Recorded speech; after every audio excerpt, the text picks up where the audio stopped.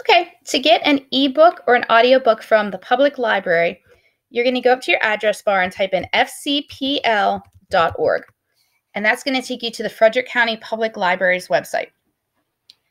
Up here where it says search, you're going to search the catalog. There are a lot of different things I could search. I could search dogs if I wanted books on dogs. If there's a particular topic I know that I want. If there is just a genre I like young adult science fiction. Or you could just type in science fiction. Lots of different ways you can search for a book. I know the title that I want. It's called Burning Brightly. So I'm going to type that in. I could hit enter or click on go. Right, and then it's going to come up and it's going to show me a couple different ways that I can get this. This is an ebook. Okay, and so I found the book that I wanted. It is an ebook format. If it was an audiobook, it would have a headphones and say audiobook, and so I would download that, and I would download as an MP3. But I could preview it, but I know that I want it, so I'm just going to click on download, and you might say, I do not have a library card number or a password. Well, if you do not know of one that you have, this is what you need to do. All right, every student in FCPS has access to the Frederick County Public Library. For your library ID, it is 119829, and then your student ID number, the number that you use at lunch, and that is a 8-digit number. Your password will always be student in all lowercase letters.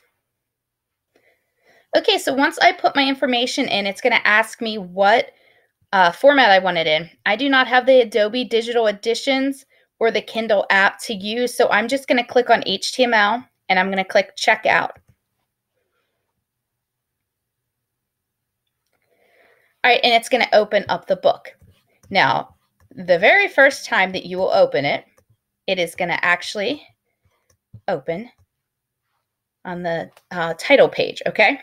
I had this open before, so it opened to where I left off, which is great. So every time that you open it back up, it is just going to open to where you left off, so you don't have to worry about flipping through.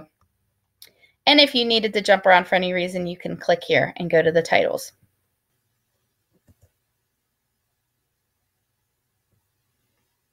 Okay, so you'll go to My Account, and you can click on Checkouts, Digital Checkouts, and then click on Download. And it's going to open back up to where you left off. If you decide that you do not want the book, or you want to return it early so that somebody else can get it, you just need to select it, click Return Item, and then it will ask if you definitely want to return it, and you need to click Yes. You might find it a little annoying that you have to log in to the Frederick County Public Libraries and then download the book each time you want to read it. So another thing that you could do is simply on the Fcpl homepage, click on Download. And on Download, there's lots of different things. There's magazines, movies, audiobooks, but I'm going to click on eBooks. And on your phone, if you want, you can download these apps. There's a couple different ones, Hoopla, Libby. And so you can download those apps for free, and then you could open up the app, and then you have to put in your library card number for username. It's going to be the 119829 plus your student ID number, and there's no password. And then you can just read from your phone if you want, and all you have to do is open the app, and you can get your book each time you want to read it. If you still want to read from your Chromebook, but you don't want to have to worry about logging in the Frederick County Libraries and, like I said, going to the downloads, you can choose one of these. I'm going to click on Cloud Library eBooks. And it's going to shows me new fiction, coming soon, new nonfiction, Teen Zone, Black Eyed Susans. So I can do a search. Let's see if they have the same book that I looked for the other way. All right, so it says log in. So to log in, You're going to type in your library card number.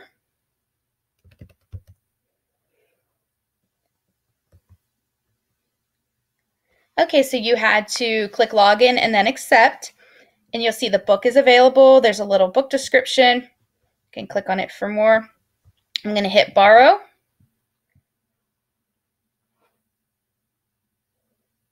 And then I can click on read.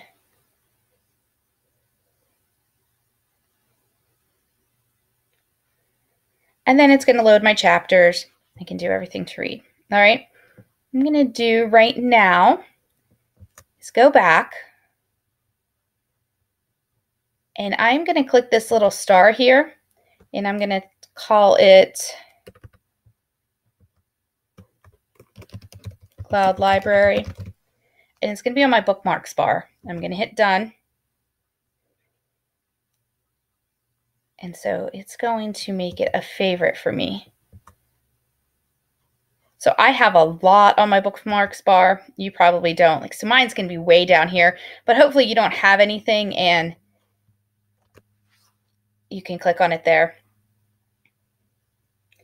And it's going to bring me back up to my book. So that way you can have it as a favorite on your tabs and you don't have to worry about following all those steps again. Okay? If you decide you don't like the book, you finished it early, just hit return. Click return.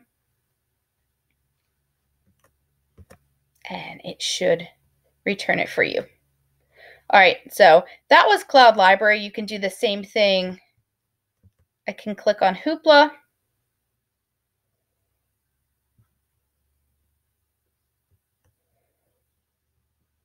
Okay, Hoopla, you have to create an account.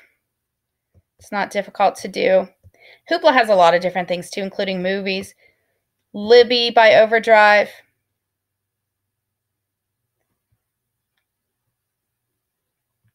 You see there's Harry Potter in a bunch of different languages. And lots of books. Magazines. And then Safari books. Okay, so there's a couple different ways that you can get books from the Frederick County Public Library. You can just search in their catalog.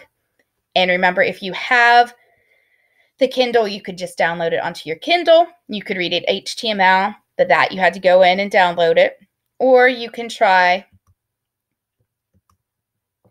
some of the ebooks or audiobooks that you can get when you go to download, like the Cloud Library ebooks, Gale Virtual Reference Library, Hoopla.